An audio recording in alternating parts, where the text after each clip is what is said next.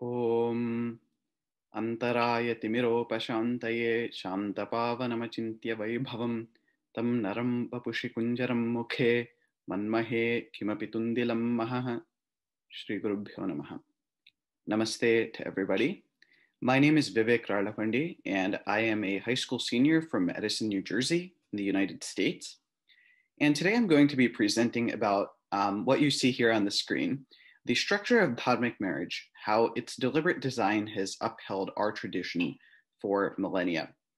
At the outset, I would, of course, again, like to offer my salutations to all of you, and thank you for watching this presentation, and also thank the two organizations that were instrumental to my writing of this research paper, as well as this presentation before all of you. And those are, of course, WAVES, the World Association for Vedic Studies, and also Hindu Students Council, HSC. And so as I mentioned, again, this topic was the subject of a research paper that I wrote, and this is going to be an abridged presentation of that research paper, covering some of the important aspects of the paper. But if the topic does pique your interest, and if you're intrigued, you want to read further, I would invite you, and I would encourage you to read the research paper itself for more, documentation and sourcing and more depth into what I'm going to be talking about here. So with that, we can get started. The way that I organized this presentation is actually this way that I organized my research paper into 6 distinct sort of headings. And that's kind of how I'm going to deal with what we have here and discuss these things. So the first point that I kind of have is an introduction, and that is talking about the importance of marriage. Okay, so you can see here, marriage is universally important, is the first point that I make.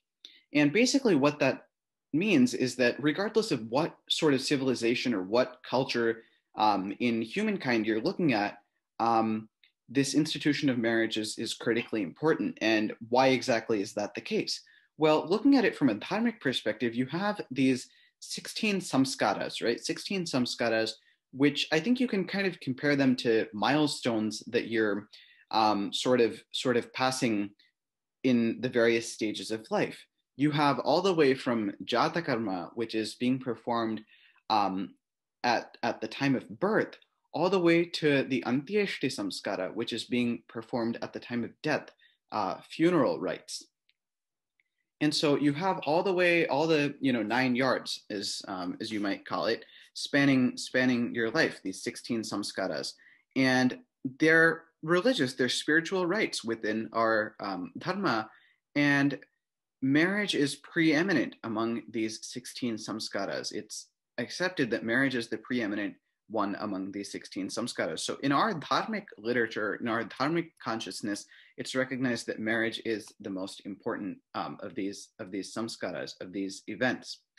Now, if we look at it from a secular standpoint, we can understand that most of an individual's life is spent married, even in the United States. So we're going to kind of have this dichotomy between dharmic and secular marriage at various points in this exploration. And I think it kind of, we have on the one hand comparisons of universal sort of themes that you have common among the two, but then you also have distinctive elements that make dharmic marriage distinctive from sort of this secular westernized concept of marriage.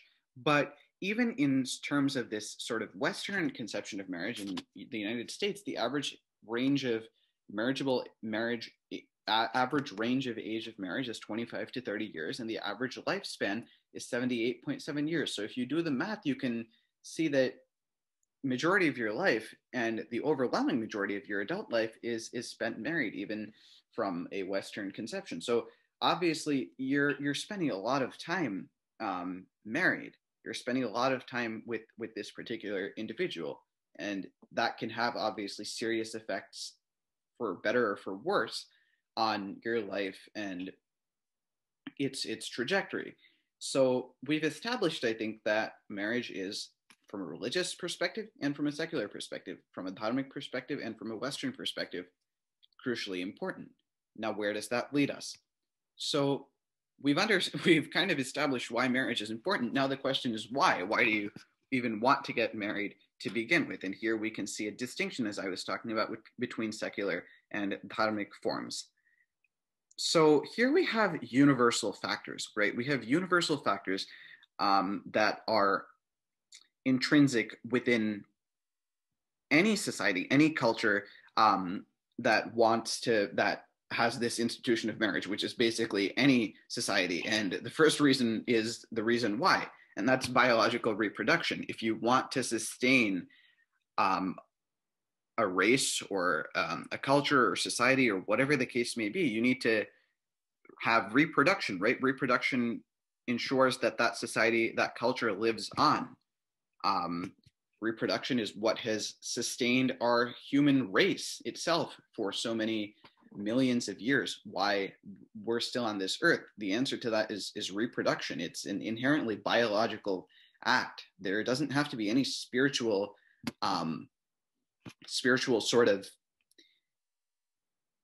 there doesn't have to be any spiritual motivation to that. It's a biological act. It's an evolutionary biological act in order for any sort of race to live on, or any sort of species to live on. The second factor is a little bit more nuanced, and the first I forgot to mention, this is something that's common with any species, again, as I said, so that includes animals, right? Any sort of animal or insect or any living creature, really, this biological reproduction aspect exists as well, it might not necessarily be referred to as marriage in that case, but some sort of mating or some sort of procreation, male and female coming together in order to do that. The second point is more nuanced, right? And I think this is where there's a distinction between animals and humans, the human race. And that's this more nuanced idea of happiness that you're deriving from marriage. Obviously, the fact that you're going to derive support from your spouse, that they're there to support you through thick and thin, and the classic marriage vows, right? Even in the West, it's through in sickness and in health, et cetera, et cetera. In times of need, they're always going to stand by you, your spouse. You get this sort of happiness, obviously, in the West, when love is the driver of this sort of marriage. That's obviously what the sort of goal is, that you're finding happiness in the individual that you love. So even in the Western sort of conception, you have this idea of happiness. And even in the Dharmic conception, obviously, yes, there's going to be an element of happiness. We'll talk about that when we get a little bit further. But this element of happiness is something that is universally sought and in marriage, and is a driving factor behind marriage. Excuse me. Now, with Dharmic marriage, the sort of distinction you see here is that there is a spiritual foundation. There is a spiritual foundation to this act of marriage. How does that work? So here is a Samskritam shloka, Samskritam verse from the Hitopadesha, and I'm going to recite it and then also sort of discuss how it plays into this idea of the spiritual foundation. Well, that's going to lead into our next section. The verse goes, Ahara nidra bhaya maithunancha samanyametat pashubhir naranam dharmo hitesham adhiko vishesho dharmena hinaha pashubhis samanaha. So basically what the verse is saying is ahara, nidra, bhaya, maithunam. So it's listing out these four factors and saying they're the same between humans and animals. Pashubhihi naranam. And so what are those four things? Ahara, food, nidra, sleep, bhaya, fear, and maithunam, progeny, right? Carnal interaction and reproduction. These are the four common things between humans and animals. Dharmo hitesham adhiko vishesho. What distinguishes humans from animals is the pursuit of dharma, right? And dharma is a very, very complex term. You could do a paper on just dharma alone. You can define it as duty, as righteousness, and so many other things. And dharma is one of the four purusharthas, which we'll talk about in a second. But dharma is what distinguishes humans from animals. And dharmena hinaha pashubhis samanaha. So without this pursuit of dharma, a human is equal to an animal, the writer of the verse is saying. That's what's distinguishing a human from an animal, because all of these other things, food, sleep, reproduction, and fear, are common between humans and animals. And so this kind of goes back to this point that marriage is what distinguishes dharmic marriage from from this sort of secular sort of marriage. And that is the pursuit of dharma, as the name itself says. And I think this verse sort of accurately reflects, kind of epitomizes why that there's something bigger, that there's something broader, that there's something more meaningful inherent within dharmic marriage. And we're going to explore that now in the third section, which is a spiritual path. Dharmic marriage is an element of a spiritual journey. So we're going to look at this in the context of the 4 ashramas. So Hinduism, right, Sanatana Dharma divides life into 4 different ashramas, 4 different stages of life. Brahmacharya, which is the student stage, where the primary emphasis is on learning and study. Grihastha is the householder stage, where this is primarily where you're experiencing marriage life. You're in this married life. You're in this element of samsara. You're earning, you're doing various types of things. You're reproducing, raising children at this point in time. And this is basically where you're living life to the fullest, basically, in a dharmic way, of course, like we'll talk about in a second. The third stage is the stage of vanaprastha. And that is sort of, you're kind of withdrawing away from this worldly life. Your contemplation, divine contemplation, spiritual practice, etc., is accelerating to a greater degree. And there's this beginning of this process of withdrawal. And this kind of culminates with the sannyasa, or the renunciate stage, where you completely withdraw yourself from the world, and you're essentially renouncing the world and all worldly attachments.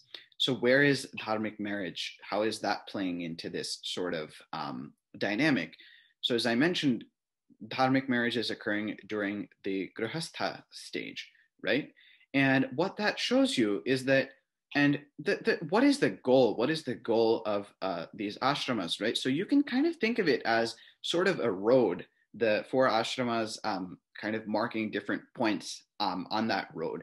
And the ultimate destination is moksha, is liberation from, because in Sanatana Dharma, we believe in the cycle of karma, right? The cycle that Westerners often term as reincarnation, is that basically based on your papa and the punya that you earn, that you're going to be incarnated on this earth in various sort of bodily forms. And moksha, liberation from that, is the ultimate goal of everything that's done. And these ashramas are structured in such a way that occurs. So that is the ultimate goal. That is the ultimate goal of these ashramas. That is the ultimate goal of life, according to the ideal of Sanatana Dharma. And so dharmic marriage plays a part in that, as part of the grihastha stage. And you can see that dharmic marriage is not the beginning, nor is it the end, because you have brahmacharya, you're being academically and spiritually primed before you're even entering into this system of dharmic marriage. And you can see that it's not the end, in the sense that, this sort of worldly life, this sort of samsara, is not the end all be all, because you have vanaprastha and you have sannyasa, which are divine contemplation and withdrawal from this world. So that shows you sort of the context that dharmic marriage is in, as part of a spiritual path within the grihastha stage. So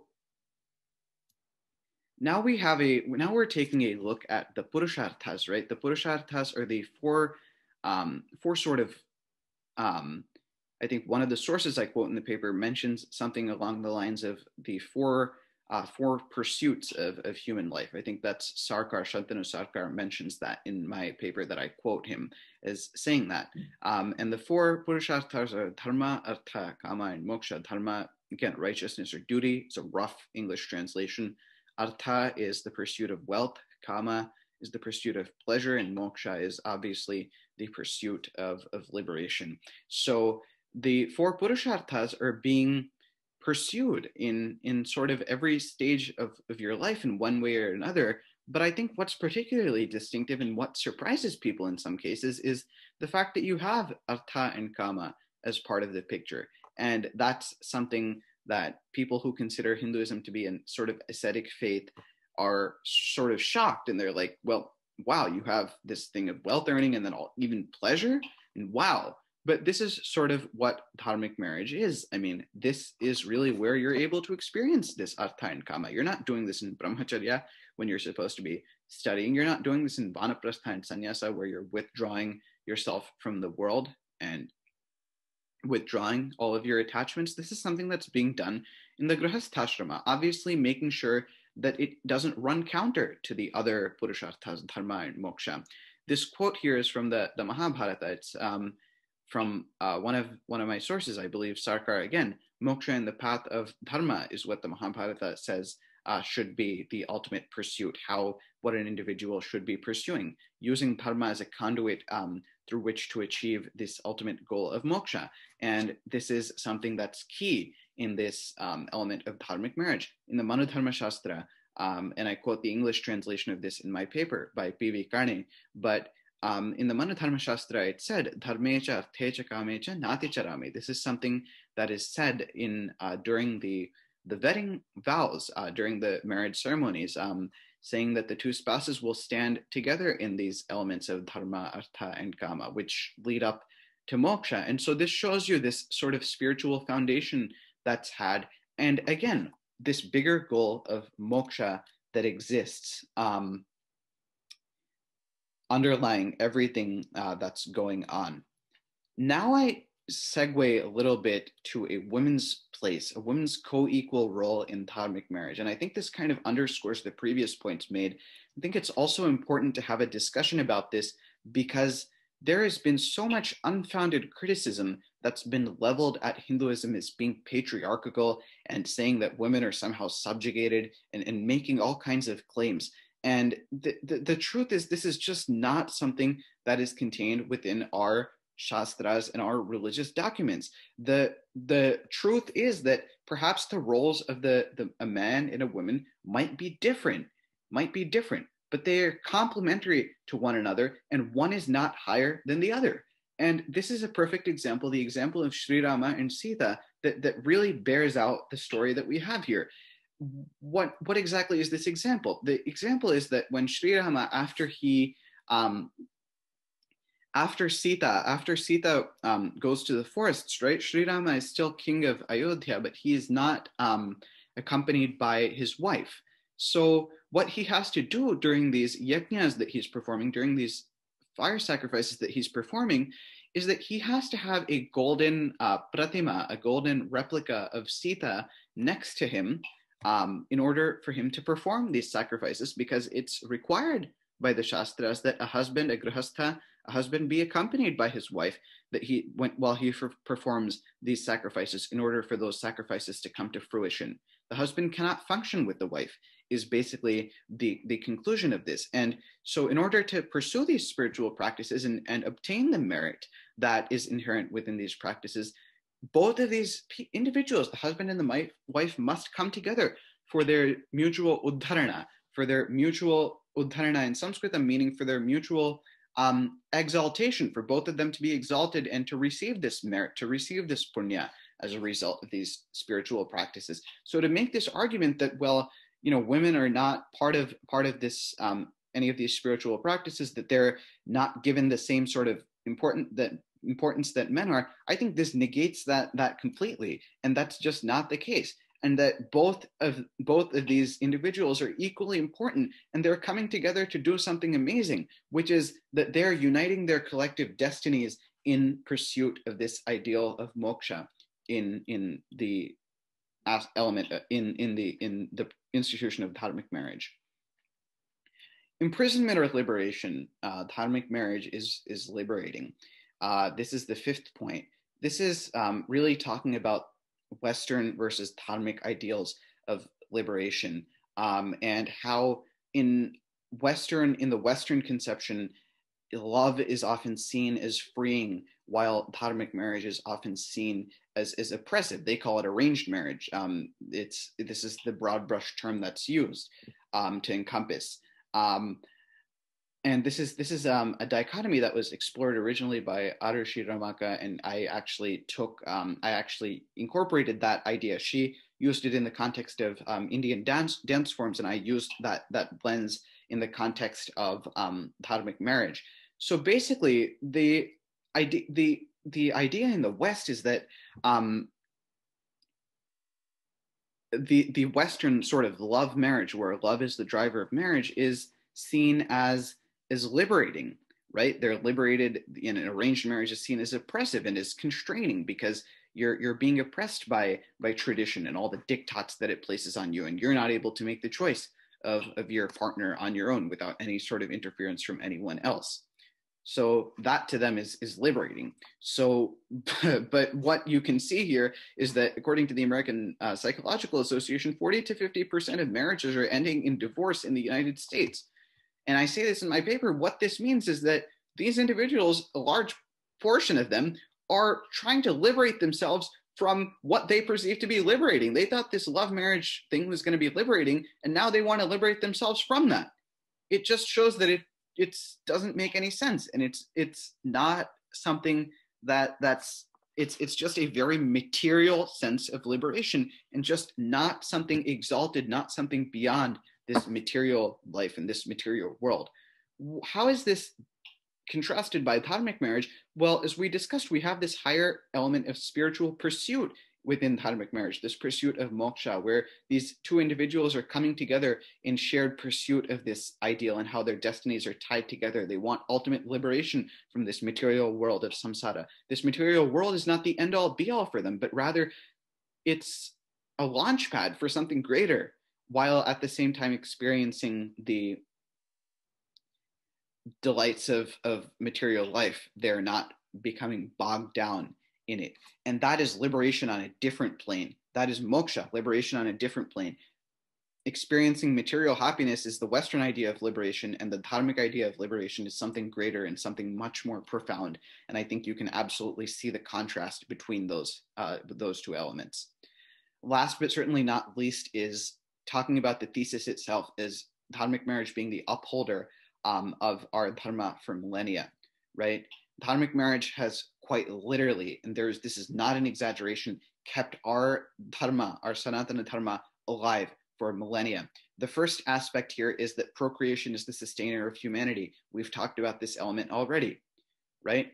Our dharma and our dharmic principles have been passed down by generation to generation to generation by dharmic marriages that have been consummated for generations, and where men and women have come together for ages to procreate, to reproduce the next generation of dharmics. I have a quote from a Samskritam song here written by Sri Janardhan Hegde, and the quote is Yatra cha bala devi swarupa bala sarve Sri Ramaha. And it basically says in Bharat, every girl is considered as an embodiment of Devi, and every boy is considered as an embodiment of Sri Rama. And it is this sort of philosophy that has groomed so many amazing individuals who have fought for and sustained our dharma. Chhatrapati Shivaji, he was raised, his mother, Jijabai, was instrumental in grooming him as a protector of our dharma. Swami Vivekananda, the same thing. The exposure that he received in his childhood and the early childhood environment he grew up in, that was instrumental to him getting to the place that he ascended to as a protector of our dharma. Another element to look at how this dharmic marriage, this element of dharmic marriage has been a sustainer of our dharma, is looking at the duties that are delineated by our shastras of a grihastha. One of the duties is welcoming guests. Another is performing yajna, the fire sacrifice. And the third is providing alms to brahmacharis and sannyasins. And these are all upholding key aspects, key elements of our dharma, welcoming guests, right? We have the spiritual dictum, Atithi devo bhava, Atithi devo bhava. And basically viewing the guest as God, and welcoming guests is upholding that.